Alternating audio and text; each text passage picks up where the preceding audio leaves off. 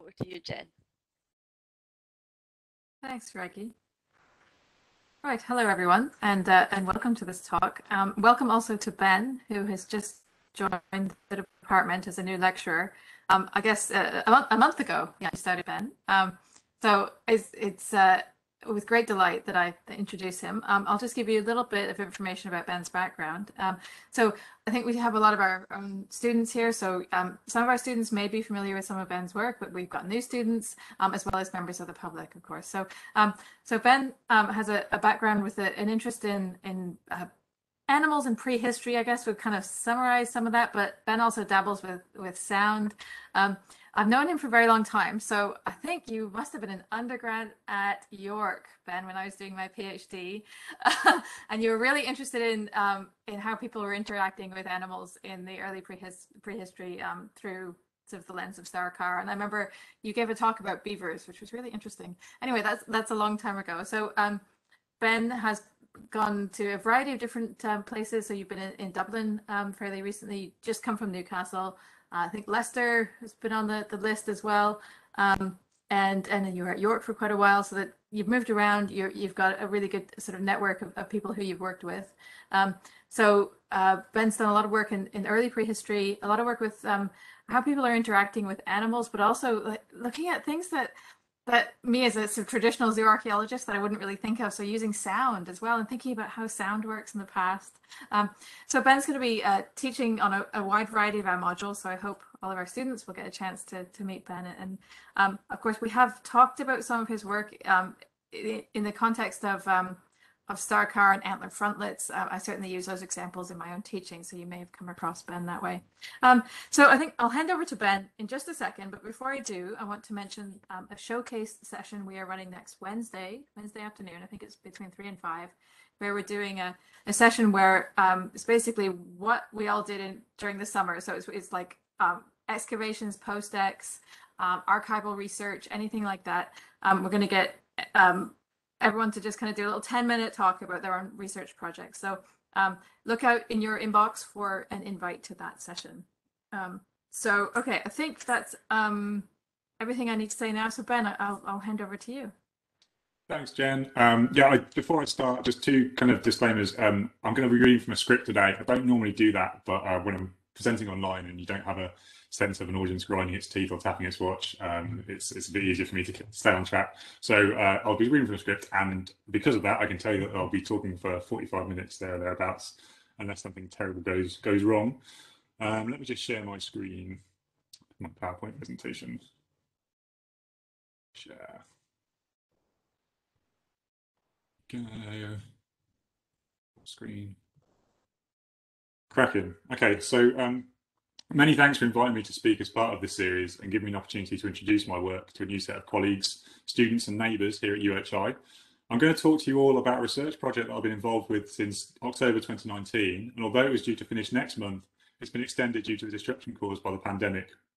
It's called Masks Unmasked, and it's led by Chantal Canella. But up until last month, it was based solely at Newcastle University. Masks Unmasked is funded by the Leverhulme Trust. The project focuses on the archaeology of masks and masking practices within prehistoric European hunter-gatherer groups. I'll warn you at the outset, this project deals with a funerary record, so the presentation will feature some images of human remains. Essentially, today I'll be filling you in on the hot mess that is the current thinking on masks in the Upper Paleolithic and Mesolithic of Europe, and very quickly show you why this has to date been fundamentally flawed, in my opinion. I'm then going to outline the approach that our project will be taking to this material and the ways in which we are critically reappraising the evidence for masks in a manner that aims to generate new insights and understandings concerning attitudes towards the head and material ontologies within prehistoric societies. This project takes a risk. We genuinely did not know at the outset if there is a grand narrative concerning masks and faces hidden within the early prehistoric record of Europe. However, our approach is designed to enrich our understanding of these periods in several different ways, regardless of whether specific masking practices emerge from our research. I'll hopefully be able to show you what I mean with some edited highlights of one of our case studies, the use of amber and clay in burial practices of the 4th millennium BC Eastern Baltic. When they appear within the archaeological record, masks leave a mark. As images, scholars find masks deeply arresting, stopping us in our tracks and allowing us to glimpse the long-forgotten faces of the people we chase through our work. Masks force us to consider the opposition of self and another, the role of performance, and the capacity for dramatic deceit within the societies we study. However, these questions stem from a set of cultural preconceptions over what masks are, when they are worn, and what they can do. The anthropological record is jam-packed with alternatives to our preconceptions in Northwest Europe. And as we have witnessed in the past 18 months, global attitudes towards masks and masking are transforming in response to the COVID-19 pandemic. Masks play a recurrent but low-key role in the interpretation of Upper Paleolithic and Mesolithic archaeology, and this is perhaps best captured by a conference on masking which was held at the Sala Museum of Prehistory in 2009 and is subsequently published in a volume edited by Harald Meller in 2010. Harald Meller, Hans-Jürgen Müller-Beck, Nicola Mellard, Konstantin Rauer, and Harold Floss contribute a series of 6 papers within this that deal with the origins of masking practices in early prehistoric Europe. These draw primarily from the Paleolithic parietal mobiliary art, with an added sprinkling of red deer headdresses added for good measure. When considered holistically, there's a broad narrative or deep history of masks that emerges from these papers, structured around the classic early prehistoric sequence of cultural change. This begins in the Ordination, with the initial arrival of Homo sapiens sapiens into Europe. Consistent depictions of human-animal hybrids featuring animal heads on human bodies is pointed to as evidence for mask use in transformation rituals. High-profile examples include the ochre depictions of masked stickmen from Grotta di Femare, the lion men of the Swabian Alb, and the general observation that you don't get animal bodies with human heads depicted in the ordination material. This is used to argue for spirituality, even religion, within the earliest groups of our own species in Europe. However, this argument is somewhat fuzzy on the details of these belief systems and fails to explain the anthropomorphic human depictions with human-shaped heads, such as the finds from Glysenkloster and Stratzing. What might the suspension and possibly changeable head of the Holm Fels figurine signify in relation to masks and mask wearing? Moving forward into the Middle Upper Paleolithic, the Gravettian, Pavlovian, Willendorf, Kostenki and Oviedo complexes are increasingly treated collectively. They're argued to share commonalities in their reticence to provide facial details on anthropomorphic figurines, leading to suggestions that faces were either taboo or unimportant within these contexts. Consistencies in the placing of beads and ochre around the head in burials, originally noted by Musi, is also argued to represent the emergence of death masking practices, again designed to conceal the face of the deceased. And yet, we have examples of anthropomorphic figurines with high levels of human facial details depicted, such as at Brassempéry, Donley-Vestinice, and Grotte de Prince. We have depictions of just faces at Donley-Vestinice and Barma Grande, and you might note that the one area of the head not covered by beads in Musi's schematic diagrams of mortuary ritual is the face. Arguments for masking practices in the Magdalenian take a bit of a turn, balancing the depiction of animal-faced humanoids in cave art with the detailed naturalistic facial portraits from the engraved plaquettes at sites like La Marche.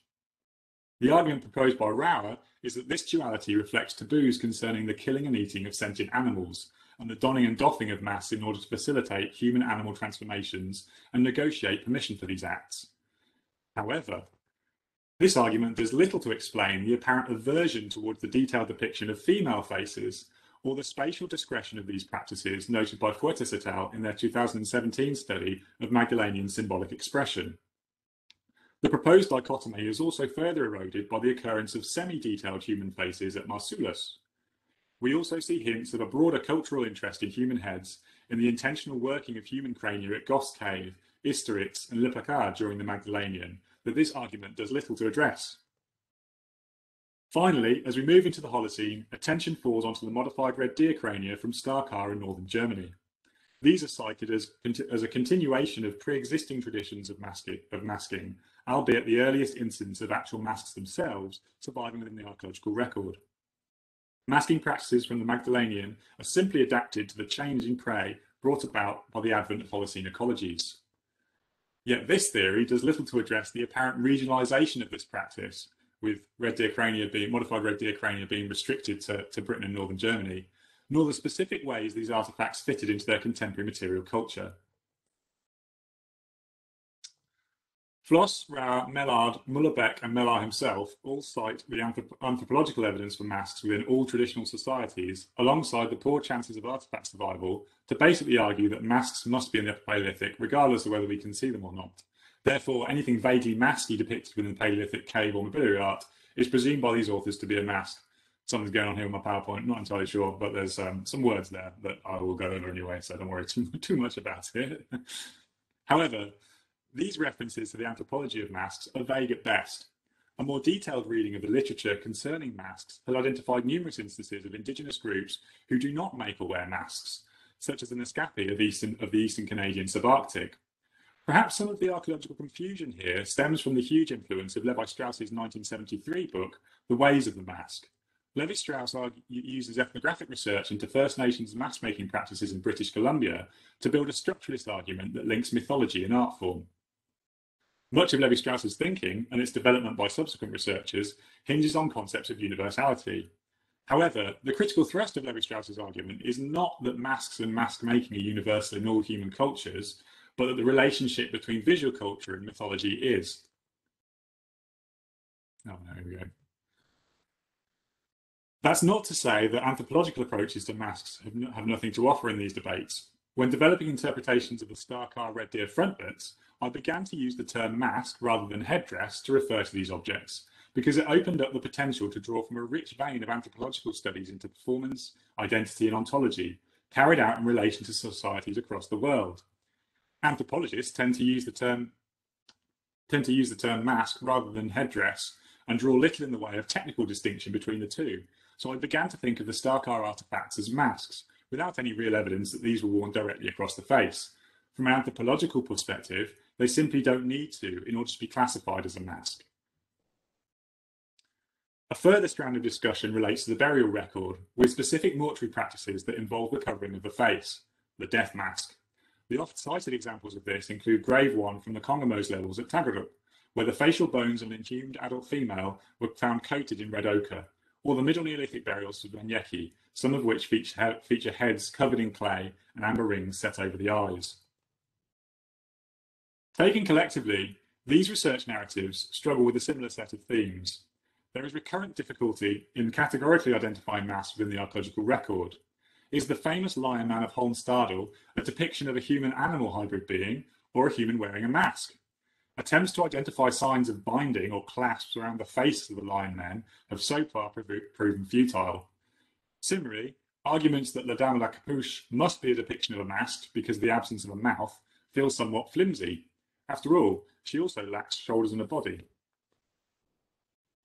There are also problems in distinguishing between normative and non-normative behaviours in these studies. If masks are present, when and where are they worn, and by whom? The often differentially fragmented character of the early prehistoric record makes answers to these questions difficult to come by. As you can see, the current thinking on masks and masking practices in Upper Paleolithic and Mesolithic Europe is, to put it mildly, in a bit of a mess. There may well be something interesting going on with masks in early prehistoric Europe, but if there is, the work carried out to date hasn't quite got to grips with it. With masks unmasked, we've been attempting to impose some kind of order onto this chaos and avoid a few of the pitfalls that have inhibited previous research. It's abundantly clear from the literature that in order to overcome the challenges I've outlined, any attempt to argue convincingly for evidence of prehistoric masks needs to take a contextual approach. We've chosen to conceptualize this by placing a focus on two particular strands of prehistoric practice, depicting the human face and dressing the human head. Developing an understanding of these two areas of practice allows us to construct more nuanced and historically situated arguments for the presence or absence of masks within the archaeological record. By studying the way in which human faces are depicted and heads dressed, we aim to define the areas of overlap, the instance where material embellishment and understandings of the face combine. Bringing together an understanding of these two areas of practice creates opportunities to think about the materials and form of masks with more specificity. An initial step towards addressing this, our project has been developing a catalogue of evidence for the depiction of human faces and the dressing of human heads from across the Pleistocene and Holocene hunter-gatherer groups of Europe. The former draws primarily from the parietal and mobiliary art, and the latter from material culture and the burial record, although there is some overlap between the two. The catalogue aims to be comprehensive and will form the backbone of a chronologically sequenced understanding of these practices and foundational context for any discussions of masks and masking practices. We also have a number of case studies, specific times and places within the prehistoric world where we can explore the archaeological context in a little more detail, ask specific questions of key data sets, and begin to generate more nuanced insights into hunter-gatherer material ontologies through the study of masks. The first of these chronologically is the Pavlovian, the Middle Upper Paleolithic of Moravia in the Czech Republic. Here we've been looking to explore in detail the difference between the ways in which human and animal faces are depicted within a set tradition of visual material culture. This will create a detailed record of the ways in which animal heads and anthropomorphic heads are represented and depicted, and link this to previous work undertaken by Dr. Becky Farbstein on specific manufacturing techniques. Previous research has alluded to a greater attention to detail in the depiction of animal faces than human faces in the Pavlovian. But does this hold out beyond the oft-published images of show-stopping artifacts? Is the presence or absence of facial detail more a product of heads themselves not being represented within these figurines? The data we generate will be contextualized within the broader Pavlovian record, which features anthropomorphic engravings and ochre and beads applied to the heads and faces within burials. This analysis was on the cusp of happening last August, but the second wave of COVID meant an indefinite pause for this work. We're hoping to get back over there next summer.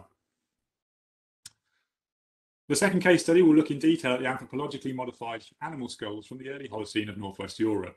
Originally, we'd hoped to build from my analysis of the latest finds from Starkar and assess a number of other potential candidates for work animal skulls from the Vale of Pickering, the Kennet Valley and Denmark. We had also hoped to study the well-documented examples from northern Germany to see how these compare technologically and zooarchaeologically with the Starkar artifacts. This case study has been more heavily disrupted by COVID and has also been spiced up considerably by a recent critique of our Starkar analysis from colleagues in Germany. This critique frames a number of new research questions for this material on both sides of the North Sea, and it may well be worth reviewing these collectively when the opportunity to pursue this finally does arrive. The final case study involves the mid-Holocene hunter-gatherer cemetery sites of the Baltic region and will be the work that I'm going to speak to you about in more detail today. This again has been restructured due to the pandemic, and in its revised form has consisted of an in-depth review of the published literature on these sites. The catalogue and case studies will feed into a final project monograph, which provides an account of facial depiction and head dressing within the Pleistocene and Holocene hunter-gatherer groups of Europe. From this narrative, specific mask making and mask wearing practices will be drawn out to shed light on material ontologies and personhood within these Stone Age societies. Ooh, that one. The case study that's taken up most of my time over the course of the project to date is the study of head dressing practices in the mid-Holocene Baltic region and the material ontologies which underlie them. This has involved asking new questions of previously published literature and data, and I would like to say now that it would not have been possible without the fantastic support of colleagues from across Europe who've been furnishing me with grey literature, scans of printed publications, PDFs, PhD chapters, and translation tips. I'm going to show you how all of this works in just a tick, but first let me take a moment to explain why I think prehistoric material ontologies and Baltic archaeology is of relevance within the context of UHI's Archaeology Institute, because this might not seem self-evident at first glance. It will become obvious that I find both these things fascinating and exciting, but that in and of itself might not pass muster around these parts. Firstly then, the Baltic. Superficially, the Baltic and the North Sea, the study of which UHI enjoys a strong reputation in, share a lot in common. They're both marginal areas of the Atlantic, situated along similar latitudes, and flanked by coastal areas with deep histories of human occupation. They are physically linked through the Kattegat and Danish Straits. However, these two bodies of water have dramatically differing human histories, particularly during the early and mid-Holocene. Contrasts in the interaction between farming and fisher hunter-gathering around the bodies of water are particularly stark, with the latter remaining dominant throughout the various phases of the Baltic's Neolithics until the arrival of the corded ware ceramics in the region at around 2800 Cal BC. There appears to be behavioural commonality and a degree of openness to the sharing of ideas across prehistoric communities of the Baltic that's never quite matched by those of the North Sea. It's worth noting that, whilst the histories of research in both areas are very different, even the impact of the Iron Curtain did little to dispel these pan-Baltic similarities. I find the Baltic a really useful foil to our archaeological understanding of the North Sea and a springboard for asking but why questions of received wisdom relating to the role of the North Sea plays in connecting or dividing people in the past. If the Baltic Sea appears to have facilitated the spread of ceramic technologies between hunter-gatherer groups, why didn't the North Sea? If the population density of hunter-gatherer groups is so consistently dense around the coastline of the Baltic, why does it appear so variable around that of the North Sea? Learning about the prehistory of the Baltic will help you rethink the prehistory of the North Sea. It might well help you to reappraise the role of the North Sea in more recent periods too. Secondly, material ontologies. I should start off here by explaining when I use the word ontology, I'm referring to the taken for granted mechanisms by which the world works, the largely non-discursive assumptions that a social group share that explain how the world around them operates. These vary between different people in different times and in different places. Understanding ontologies has been a focus for anthropologists for many, many years. However, the study of ontologies has been dramatically shaken up by the work of Eduardo Viveros de Castro in the early noughties. Viveros de Castro delivered a withering critique of the colonial underpinnings of anthropological practice in regards to ontology in his famous research into the Amerindian groups of South and Central America. He argued that the tendency of anthropologists to treat indigenous ontologies as misrepresentations of reality were unproductive and fundamentally rooted within notions of Western superiority. Instead of trying to identify the trick or the misunderstanding of reality that caused the development and maintenance of different ontologies, anthropologists, according to Viveros de Castro, should instead accept that they are experiencing a different reality, are living in a world where things work differently. This leaves researchers free to focus on the implications of those different ontologies and explore what else might be possible within these worlds. His most famous example is that of the shamans who transform themselves into jaguars within Amerindian ontologies. Viveros de Castro contends that these transformations are not a metaphor, neither do they represent a deception or willing suspension of disbelief on the part of the audience. The shaman really does transform their body into that of a jaguar. He calls on anthropologists to accept these transformations as a reality within Amerindian ontologies and to focus their research on exploring the implications of this for the mechanics of these worlds and their relationship to that of the world of the researcher themselves. Increasingly, archaeologists following the broader ontological term within anthropology have sought to explore past ontologies through the ways in which people engage with material culture, animals, plants, landscapes, and each other, and acknowledging the different worlds in which past people inhabited and how these worlds interacted with those of their contemporaries, they draw attention to the historical specificity of our own ontologies.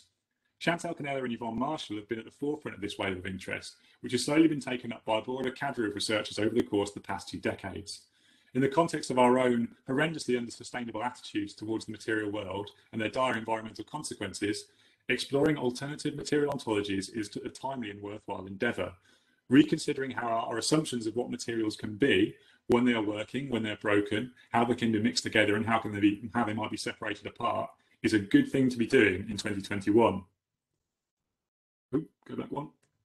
However, I would argue that we can go further than this, and that teaching degree students about different ontologies can go some way towards helping us to face the social challenges of life in the post-truth era. I consider myself to be a fairly liberal and usually operate on a if you're not hurting anyone, live and let live approach when it comes to dealing with other human beings. Yet since 2016, I've increasingly found myself having conversations with friends, family and colleagues about subjects that I struggle to agree to disagree on. Within these conversations, attempts to educate or enlighten opposing parties are routinely rejected, in part because of the assumption of ignorance or stupidity that those attempts inevitably imply. The tension can often be insurmountable and forms a roadblock for any productive or open-minded discourse between entire segments of our society. I've sometimes found it useful to reframe these conversations by thinking of these divisions as fractured ontologies within our own societies. Taking an ontological approach to the seemingly fundamental divisions that run through our contemporary political discourse has a potential to shift the emphasis of discussion away from who is right and who is wrong, who is ignorant and who is enlightened, who is clever and who is stupid, and refocus on the areas of overlap between coexisting realities, the key shared ontological concepts that can affect change in multiple realities. This approach is not uncontroversial, and the extended critique of the ontological term within anthropology is littered with cautionary tales concerning the intellectual consequences of this mode of thought. However, giving students an understanding of what ontologies are, how they differ, and the various critiques of their analysis is potentially a key skill, not a panacea or a magic bullet by any means, but another useful tool in the shed for navigating the divided political landscapes of 2021 and affecting change within incongruent fractions of society. All right, I'll get on the soapbox now and move on to the case study. It's been decades since Marit Vellerbel pointed out that the hunter-gatherer communities of the Baltic region share much in the way of cosmology and technology during the mid-Holocene. He noted that local differences in the way in which Mesolithic and Neolithic are defined have often disguised the fact that this area is predominantly populated by hunter-gatherers until 2800 BC. The riparian and lacustrine landscapes which drains the Baltic itself provide both ecological homogeneity and networks of movement and communication for seemingly disparate groups. This case study follows Velabill's lead and takes the mid-Holocene Baltic region as a unit of analysis. Within this setting, we see the emergence of sites with multiple inhumations. I'm defining cemetery sites as having more than 3 burials here. This provides us a rare opportunity to study head dressing and in mortuary practices in context. Unlike single inhumation sites, they offer a chance to consider more normative and non-normative behaviour in relation to the treatment of the head. Cemetery sites are found on both the north and south coast of the Baltic, in the east and in the west. I've marked them on the map here, and they include Zvenjeki, the Scatterholm and Vedbeck sites, Donkalnis, Grossfederveld, Spignas, Tagerup, Strandwagen, Olostrovsky, Kolmhammer, Pispa, Dudka, Tamula, and Hadaka. Some of these hunter-gatherer cemeteries are huge, containing hundreds of burials. Others are much smaller. Some are in use for thousands of years, some for a matter of decades. Size and longevity do not correlate in the way you might expect in the Baltic. I've been looking at the treatment of the head in these burials, collecting data on the types of artifacts deposited on and around the head through published drawings and grave inventories. I've now done this for over 600 burials, and it's providing evidence for a rich patchwork of mortuary practices involving the dressing of the head, which vary in terms of spatial and temporal distribution. What are these practices? Well, there's a lot going on. I'll start with the use of ochre in adorning the head and surrounding areas of the grave, which is widespread in terms of both time and space across the region. This shouldn't come as news in itself. Judith Grunberg has noted that ochre within burials is a recurrent theme throughout early prehistory at the global scale. However, we can see a few distinct practices emerging across the Baltic that seem to relate specifically to the head. We see ochre mixed uniformly into the grave fill itself, often in layers upon which the body has been placed. This seems to form part of a wider tradition of using colour within the grave fill deposits, with the use of white minerals at Peshanita and intentionally gathered dark earth at Zvenjeki. The frequency of these practices seems to be site-specific, featuring over 90% of the burials at Olostrovsky and Donkalnis, but forming a much smaller minority at the Vedbeck sites. In some instances, we see ochre forming part of distributions which extend over discrete portions of the grave. We might think of these as organic clothing or coverings, which have been dyed with ochre and extended across the head. 6 individuals at Vedbeck and 53 individuals at Zvenjeki feature this form of patterning in ochre distribution. Occasionally, ochre appears to have been applied more directly to the body, with ochre distributions that follow the form of the human remains themselves. The most striking example of this is the aforementioned Tagerup 1 burial, where ochre appears to have been applied directly to the face of the deceased. More commonly, we see discrete distributions of ochre which extend from the surface of the cranium into the surrounding areas of the grave fill. This occurs on 20 individuals distributed across the Zvedbeck and Zvenjeki cemeteries. This may result from the dyeing of the hair with powdered ochre prior to burial, the distribution of the ochre demarking the dyed hair. Further evidence for the styling of hair within graves comes from the presence of bone pins and animal tooth pendants, which are found within these ochre distributions. Examples of this occur at Gunnershei and Zvenjeki. We see multiple instances of animal tooth pendants being placed in relation to the head, and there are clear patterns within this. Garina has argued for the presence of crested hooves at Olostrovsky, indicated by linear arrangements of pendants which extend longitudinally across the cranium. These are noted on burial 60, and similar arrangements can be observed at Zvenjeki, burial 146 and burial 160. A more common pattern is that of a latitudinal, linear arrangement of animal tooth pendants, and these can be seen right across the region. I've been tentatively thinking of these as ferroniers, strung around the circumference of the head. Examples of these can be found at Olostrovsky, Zvenjeki, Grossfederveld, Dudka, and possibly Tamula, and perhaps the most iconic example occurs at Donkalnis. Another pattern that we see is the placement of objects over the sense organs, the eyes, the mouth, the nose, and the ears. Again, Donkalnis 2 is an exceptional example where elk incisors have been placed in the nostrils and wild boar teeth in the mouth, in the ears, and over the eyes. Olostrovsky also has examples of individuals with beaver and elk incisors placed in the nostrils and over the eyes, and a flint blade in the mouth. Dudka has an individual with a stone placed to the right ear. Zvenjeki has a burial with 2 pebbles placed over the eyes. Chronologically, the placement of animal teeth over the sense organs seems to be focused in the centuries around 5000 Cal BC. We also see site-specific practices relating to the head. At Early Prehistoric, we see a practice of bringing together little clusters of material culture within graves, consisting of bare canines, slate knives, and occasionally other animal tooth pendants. More often than not, these are placed around the head, with a particular prevalence of placement next to the top of the cranium. Almost all the slate knives feature some form of small perforation, and the bare canines have been worked to allow their suspension, suggesting that these items may have been strung or bound together. I'm beginning to think of these as bundles. A quick side note here, slate and shale are often used interchangeably within the archaeological literature, and for the sake of consistency, I'll use slate in this presentation.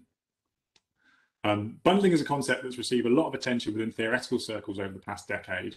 Indigenous scholarship on bundling in the Midwest of the United States has been held up as a non-Western alternative route to the assemblage thinking of European scholars. Much of this work is acutely historically specific, dealing with the implications that bundling concepts have for the trauma of colonial settlement, museum acquisitions, public display, and ultimately the complications this creates for repatriation. However, there is a strand of anthropology on bundling which traces these practices across North, Central, and South America and draws some cross-cultural observations which might be of use here.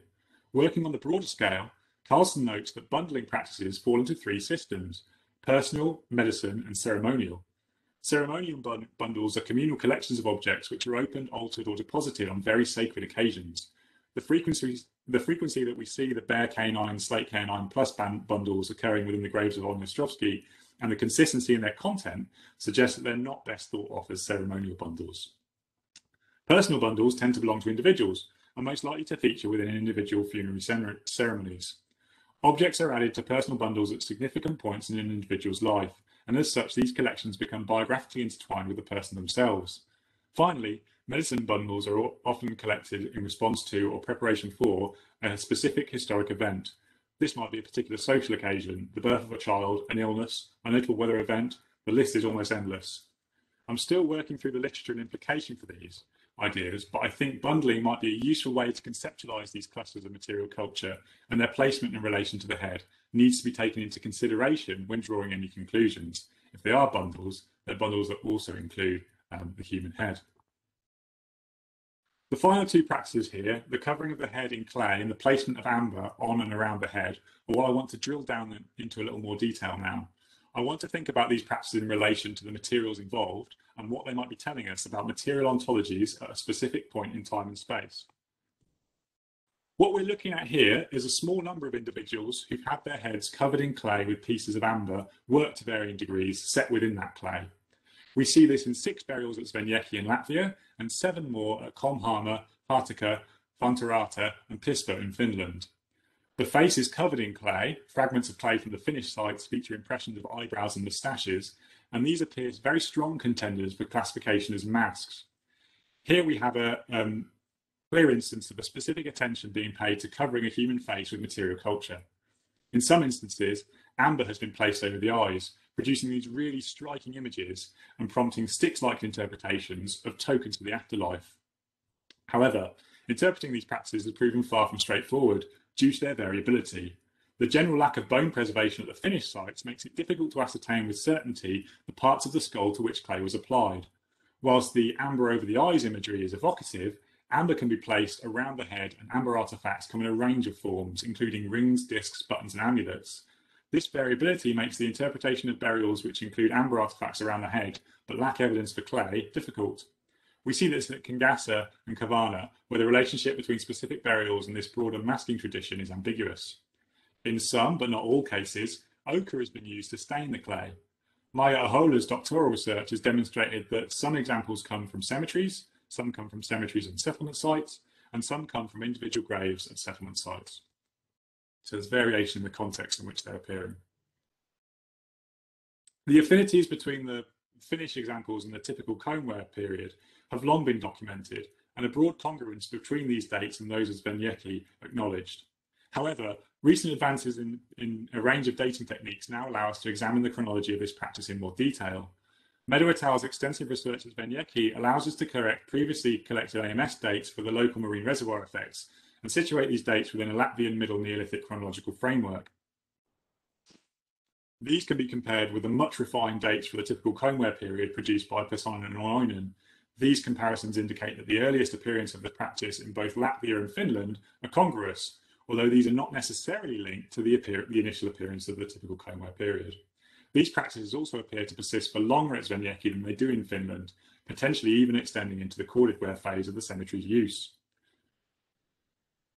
So how can we interpret this? What might these practices be telling us about material ontologies of these past hunter-gatherer societies?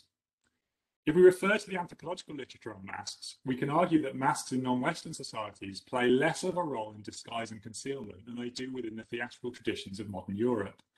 Pisano argues that, sometimes, non-Western masks are something to be looked into or looked through, and as such form a lens between distinct cosmological worlds. A specific example of this comes from Finnett Royland's work with the Yupik masks of the late 20th century Western Alaska through interviews with the acclaimed mask maker Nick Charles. Taking this approach places a specific focus on the material choices involved in the making of the mask itself. We are forced to ask what materials might be required to see between worlds. This question presents an opportunity to consider the position of specific materials within past ontologies. Archaeologies of effect, drawing from the work of Spinoza, Bennett, Viveros de Castro, Deleuze, and Latour, can help us to move beyond our own historically specific material ontologies when it comes to considering societies in the past. Over the last 2 decades, Chantal Penneur's work has exemplified this approach by considering the properties or effects of specific materials and exploring the relationship between these in discussions which extend beyond the conventional Western categories of materials which underpin our own worldview. So how might we apply this to the Middle Neolithic death mass of the Eastern Baltic? Firstly, I'd like to stress the deliberate mixing of clay and amber in this context, and propose that this mixing forms a new material which takes on some of the effects of its ingredients. It's a mix of clay and amber, so let's call this new material clamber. So what effects might clay and amber be bringing to the clamber party? Superficially, the two materials appear diametrically opposed. The fluid plasticity of clay contrasting abruptly with the density and relative immutability of amber. Polished amber is translucent in all its forms. Polished amber is translucent, clay in all its forms opaque. Amber is often described as warm to touch, naturally occurring clay is cold. However, on closer consideration, some of these distinctions begin to blur. Both materials, when treated in certain ways, possess lustrous qualities. They partially reflect light, and their surfaces can be smooth and slick to touch. Although the effect might take significantly more time to achieve, amber can be endowed with continuously smooth surfaces in a fluid form, similar to that of clay. The binary distinction between translucence and opacity is also slightly more complex when we consider other ways in which these materials can act as transmitters. Whilst clay blocks the transmission of light, its extreme plasticity affords the ability to transmit form when applied to a firm shape or object. Covering something in a thin layer of clay might obscure the fine details, but its original shape is still broadly recognisable, if not pristinely replicated. Clamber therefore appears to hold properties of both transmission and transformation at its core. Although not universally practiced, the repeated occurrence of amber rings in the area of these masks which correspond to the eyes of the deceased suggests an intention for interaction between the dead and the mask itself. Light is able to reach the eyes through amber, albeit in a diffracted and recoloured form. The shape of the deceased's face is transmitted through the clay into the world beyond the mask, albeit having been somewhat distorted. In this way, the clamber mask acts as a lens between the deceased and the surrounding world, allowing the unidirectional transmission and transformation of both light and physical form. Let's think a little more about the context of these clamber masks. Given that they're being placed over the faces of dead people, I think it's fairly reasonable to assume that if these are about seeing between worlds, the worlds in question are that of the living and that of the dead. So if masks are lenses, we have the deceased behind the mask and the living in front of it. The clay effects allow the transmission of the form of the deceased face into the world of the living. This form is fixed to that of the individual in life, concealing the decay and decomposition processes which embody the transition from living to dead. The clamber effects allow light from the world of the living to pass through to the eyes of the deceased. As such, clamber masks allow the dead to see what's happening in the world of the living. It also allows them to continue to be in the world of the living through a representation of their physical living form. It's also worth noting that not everyone is buried in this way. Clamber masked individuals make up around 15% of the Middle Neolithic burials at Svenjeki and 10% of those from Komhara. You clearly don't need to be buried in one of these masks to transition from the world of the living to the world of the dead, to die successfully. This is emphasised by the predominance of masked individuals within group burials. In these instances, you don't even need to be buried in a mask to successfully die at this particular time or in this particular grave. What we are seeing here then is certain people being selected to play a specific role in death by wearing these masks. Clamber allows dead people to engage with the world of the living in particular ways which allow them to perform the role of a conduit, an interloper, somebody who has died but who can still engage with both worlds and pass messages from one to the other. Let's step back a moment to think about this practice within the broader context of mid-Neolithic lifeways in the Eastern Baltic. The advent of the typical coneware in Finland is linked to a shift in attitudes towards clay and a huge increase in the quantities of figurines or non-vessel clay work on domestic sites at this time. This is accompanied by a shift in subterranean dwelling structures, incipient experiments in the addition of asbestos and organic materials to pottery temper, and hints within the paleoenvironmental record of a steadily increasing role of horticulture and woodland clearings. Herver et al. Argue that this marks an ontological renegotiation of the concept of earth, soil, and land in the 4th millennium Cal BC, and that the increased non-functional working of clay on settlement sites represents a material expression of this renegotiation. They cite the literature on contemporary accounts of the haptic, meditative, and mutualistic character of clay work, arguing that clay became a good material with which to think during the 4th millennium Cal BC.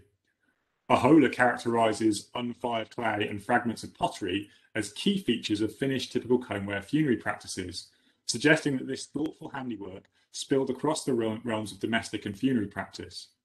The application of clamber to the faces of the deceased further supports this and provides an example of a bodily engagement with clay within the context of a tripartite encounter between clay, living, and dead bodies. The role of amber within hunter-gatherer societies of Finland was also undergoing a series of changes during the 4th millennium Cal BC. Amber artifacts begin to be found in larger quantities on typical coneware sites and at distances further away from the sources of the Baltic shoreline.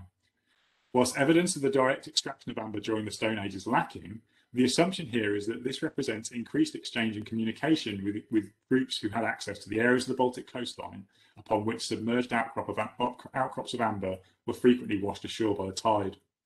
Within funerary contexts, amber appears to share an intimate relationship with slate. Amber artifacts are found deposited in similar areas of the grave to slate, and the use of both amber and slate to create rings is a feature of the typical coneware period in Finland. The deeper history of slate in the Eastern Baltic provides important context for this apparent equivalence.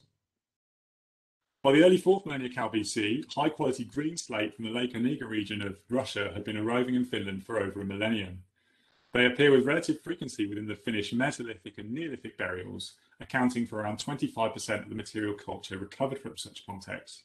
However, this proportion drops dramatically during the typical coneware to 1% of grave assemblages.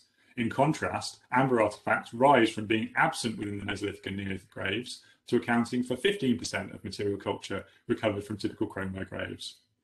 This marked shift in the choices of materials used suggests a change in the form of social interaction between the hunter-gatherer communities of the Eastern Baltic region during the 4th millennium, with certain artifact types, such as rings, repeated in the materials caught up within these relations. The choice to work amber effects into the death masking practices and material at the expense of slate materializes this broader change in inter-community interaction.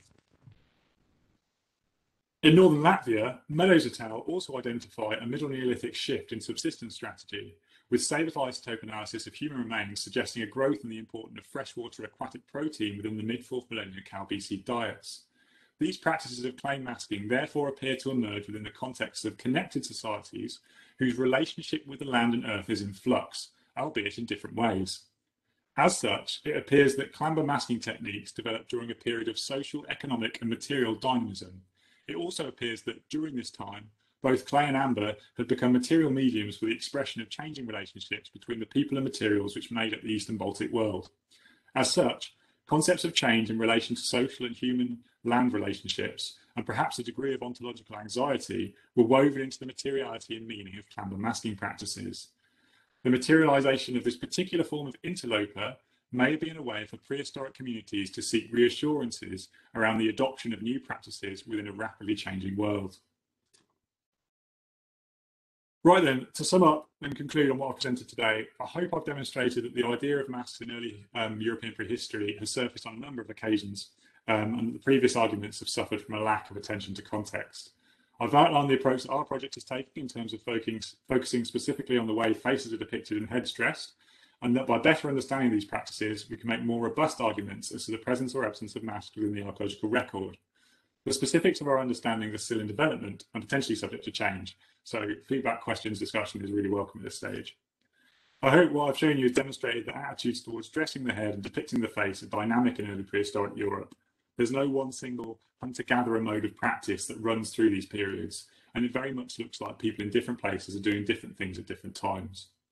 More generally, I'd like to conclude by saying that the plan for this project has changed dramatically in the course of the last 18 months due to the implication of the COVID pandemic. Restrictions to travel and access to material have meant that what we're doing now is not what we originally set out to do. However, I've shown you that there is scope for carrying out interesting research and generating new ideas, even in the current circumstances. Our funders have certainly been supportive of our change in approach, and I'm really excited about the findings that we're generating to date. Finally, I'd like to say a few really important thank yous. Mari Torv, Liv Nilsson Stutz, Freda Hallgren, Sarah Gummanson, Haley Mickelberg, Amy Little, Andy Needham, and Harry Robson have all provided important conceptual sounding boards and support in tracking down relevant references. The Leverhulme Trust have been great in terms of funding us in the first instance and allowing us to change course as the project has unfolded. Finally, massive thanks to Chantel, who's really a co-author for this presentation. It's her project, and although the COVID teaching response has meant that she's not been able to be as involved in this as she would like to have been, it should be clear to you all from what I've presented today that her thinking and logistic input has been the cornerstone of the whole project. So on that note, I'll say thank you for your attention and hand back over to Jen. Well, very much, Ben. Wow, that's really, really interesting. And what a beautiful image there. Lots to think about, lots of reflections on COVID as well. So we'd like to open it up to questions. So Reggie, do people normally type the questions to you? Oh, thank you, Kath. We have a question that's popped up. So I don't know if we can all see all of the questions. Let's see how this will work. So do feel free to type in questions in the chat, and then we'll go through them. I'll keep an eye and pick up on questions that we might have missed. Okay, thank you. So Kath's question here is differences in gender between who are given masks. Yeah, how would gender play out then with this? Do you know enough? So we've kind of steered away from tackling questions of sex and gender for a number of reasons. Firstly, the history of these sites have been excavated at all sorts of different periods over the last 100 years, and the preservation levels of human remains within these sites is really variable. So it's very, very difficult to get comparative data.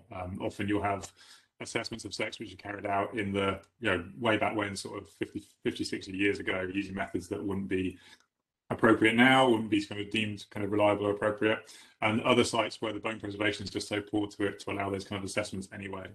There's also the kind of the theoretical bind of linking sex to gender in a kind of direct way, and that's something we're kind of reticent to do. So we've been a lot of the analysis of these cemeteries has been working with the kind of some of the lowest common denominators, so areas of data that we can compare, realistically across multiple sites. And unfortunately, sex and gender was just something we didn't have a good enough consistent handle on to be able to say anything kind of meaningful. So we've sort of steered away from it a bit. I know that's a bit. There may well be something fascinating there, but we just can't quite get to grips with the data that we've got available currently. Thanks, Ben. I wonder, could you stop sharing your screen and then we can see you fuller? Yeah. Yeah. Thank you. Okay, there's some other questions appearing here. A question about masks used by children in play. That's an interesting question. Maybe to extend that for adults as well, and the way you can become a different person and the way you can hide. I'm sure we've all, because we're all reflecting on our own experience of wearing masks as well, which I want to ask you about in a bit. Anyway, sorry, I'll stop talking. Over to you, Ben. So children wearing masks. Well, again, we're kind of a bit like the gender question. We're kind of hamstrung slightly in terms of the bioarchaeological data that's available for the people in the cemeteries to really properly get to grips with the ages of the people that are being buried with masks in the Baltic cemeteries. It's tricky. There's there's suggestions in some of the literature, particularly to do with the Upper Paleolithic figurines. You know, that I showed you that image of the Holmfels figurine who has the little peg where in her neck, and there's been lots of talk about whether that signifies a changeable head, and you know, whether that's a toy, whether that's a toy that's been designed for children. Really, again, really difficult, and a lot of those kind of assumptions of miniaturized material culture being kind of children's toys are very heavily based in kind of Western assumptions as to what children are, what childhood is, what toys are. So you know, it's quite hard to kind of pick through that. In relation to the idea of masks being used in play, again, I think that's something that the anthropological literature is really fascinating. It provides some really fascinating alternative perspectives. You know, masks being something that we could play with, that we could put over our faces to represent a different identity, is one way of thinking about masks. But in lots of societies around the world, that's not the case, and masks are capable of affecting really powerful transformations. And that's not the kind of thing you want your kid doing, is turning themselves into a jaguar, because it could have terrible consequences for you and everyone around you, and all the jaguars in the neighborhood as well. So there's kind of different attitudes towards masks, and understanding of what masks do and what masks create kind of can dictate the different ways in which they're kind of adopted in the different contexts in which they're used in society. So that idea of kind of universal children would always want to play with masks isn't necessarily held up within the anthropological literature. One of my kids loves wearing a werewolf mask, and I'm just reflecting on that slightly differently now. So, okay, thank you. So there's a question about would the interaction between the people of the East Baltic trading clay and slate be the precursor to the Beaker people in the West? Yeah, so that is precursoring. So the slate stuff is happening much earlier. So we're talking about, I mean, the best evidence for the slate stuff comes from Olistrovsky. So that's a cemetery in northern Russia, and that's now been dated to around about 5,200 Cal BC. So this is kind of millennia before the Beaker people and that kind of big style of movement. But I think what's interesting is that the movement of people around the Baltic is this constant melting pot. You know, it's just constantly swirling around, and obviously the recent ADNA evidence is giving us kind of a narrative about a very specific type of movement of people. But actually, you can see from the material culture, you know, for millennia prior to that, ideas are swirling around, and that's probably associated with the movement of people as well, because they don't move by themselves. So yeah, it's kind of I think it provides an interesting perspective to the kind of the Beaker stuff in the Baltic, as a kind of contrast, but also a continuation of this much broader theme within the prehistory of that region. And tied to that was a question about ochre, whether that was being transported locally available. Yeah. So we think that's being locally sourced. Sourcing ochre is really difficult, but it's something that seems to occur fairly uniform, occasionally, but uniformly distributed across the region. So there's access to ochre. There's also, ochre is kind of a bit of a catch-all term that archaeologists use, and it's normally kind of implied to mean hematite, but actually there's lots of different types of pigment and different kinds of mineral deposits that can produce coloured pigments. That unless material's been geochemically sampled and analysed, working out exactly what it is quite difficult.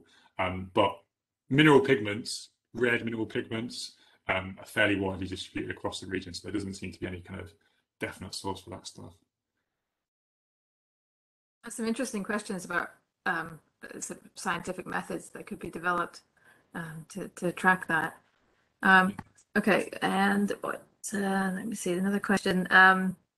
Does the fact that not everybody was buried with a mask imply social differentiation? Who got one? That's a good question, and I think the approach that we've taken has because the conventional way in which grave goods assemblages are interpreted is always kind of through the lens of social differentiation and thinking about how material culture marks people out differently in their life. one of the things we want to do with this project is to think about how material culture can mark people out differently in death. So we've slanted our thinking towards considering how a grave assemblage can make a dead person different, and we've not necessarily extended that so much into the considering their lives, which has perhaps inhibited us from getting into social differentiation to the extent that we might have done. But that is kind of linked to the points earlier about age and gender and that bioarchaeological data that is difficult to get at. You know, if we wanted to build that argument as to social differentiation and these people having been different in life prior to death, the avenues which we can pursue that are inhibited by the patchiness of the organic preservation, and also the different ways in which the material has been studied and the data collected. So it's a good question, and it's something that we're, again, that approach to focusing on difference in death kind of came out of the character of the data set that we're working with really. So it's a good question. It's possible, but we just struggled to find the data to really build a robust argument for that. Okay, thank you. There's one last question here from Jane. Jane, do you want to join in and actually ask? I don't know if you're around to be a host. I can upgrade her, but it'll take me some clicking, so you'll have to wait a minute. Okay. It's okay. I can just read it out. Okay, it's okay. You ask it, says Jane. Right. So Professor Jane Downs asks about you've been talking a lot about the masks for the dead. So is there an indication of the living wearing them, or how do these differ between like the deer headdresses that you've looked at Starcar, which seem to be for the living? And of course, we're all thinking about masks for the living at the moment, and how it affects how we recognize people, how we move through the day, how you can be anonymous in a way we couldn't 2 years ago. Thinking of positives here of COVID. So yeah, I was wondering about Jane's question there about contrast between masks for the dead and masks for the living. Yeah, so I think the evidence for masks for the living come from slightly different sources. So obviously the burial record gives us some good ideas about masks for the dead. It's kind of the clamber masks. I would struggle to see people wandering around with their faces plastered in clay and studded with amber. But certainly some of those things, those ferronniers and the dyeing of the hair that we see in some of the grave features, like that may be, that may be stuff that's going on amongst the living as well as the dead. That's not necessarily a practice that's restricted to burial context. How we get at that is really hard. Thinking about maybe use-wear studies, which look at how used and worn bits of those kind of grave assemblages are when they get deposited, might be a way to think about that. There's that bone pin from Gunnarsby that's pinning the woman's hair back there. That would be a really interesting potential use-wear study if that's well preserved enough to think about how worn it is and how many hours that had spent in someone's hair prior to going into the grave, the burial context. But then other sources of data like the cave art, like, as you say, the red deer and the headdresses from the Baltic. There's this really cool kind of middle Mesolithic site that's been published very recently. Actually, site was published during the course of the project with modified seal crania, and that's really, really interesting because it was kind of published as a kind of an extension of what's going on at Starcar and in northern Germany. But actually, it's much later, and it's in the context of a very different ecology and a very different economy as well. So I think there may be some quite Baltic specific practices of headgear that are starting to emerge, and we'll be looking to work those findings. I really want to go and look at them actually, because I think it's quite hard when you're looking at somebody else's analysis to work out what's comparable with the material you looked at or not. And so it'd be cool to get over to Latvia and get over to Latvia and have a look at some of those. That'd be interesting. There'd be some interesting parallels too with how seals are treated in kind of myth and legend here with selkies, and the idea of the seal skins as well moving around, or I can't quite remember the full details of the legend, but yeah, so looking at body parts of seals, that would be really rather fascinating. Yeah, definitely. But we probably need to wrap this up because it's 5 o'clock now. Right, if anyone has any detailed questions for Ben, I think he's going to get a web page up soon, probably through the UHI if one isn't available already. Reggie, do you want to say anything about the next talk in this series, or anything else to pull things together here? Thank you everybody for coming, and huge thank you to Ben for an absolutely fascinating talk. There's lots of comments in the chat here too saying thank you, and this was great. Yes, we're going to continue this series. Next one will be on the 24th of September, which is the last Friday of September, but we have yet to confirm the speaker for that, and then continue in the last Fridays of October, November. So we'll also post a recording on archaeologyorkney.com.